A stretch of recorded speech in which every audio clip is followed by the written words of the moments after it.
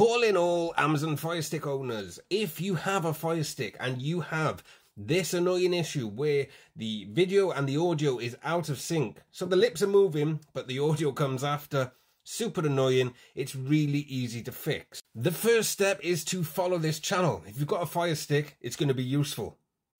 The second step on the Amazon Fire Stick is to head on over to the settings cog at the end, and then we are going to go to display and audio.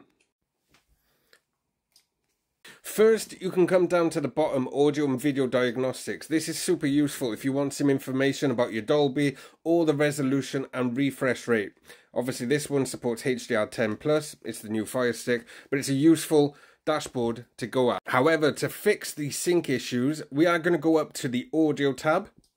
Then we're going to go down the bottom to AV sync tuning. Now we get to play a little game. You'll see a bar going across the screen and a ball bouncing up and down. You want to move this slider to when the noise occurs when it hits the bar. As you can see, that for me is perfect. So once it's done, we'll click OK. But if you move it, it will adjust it. So once you're done, click apply. And that's it.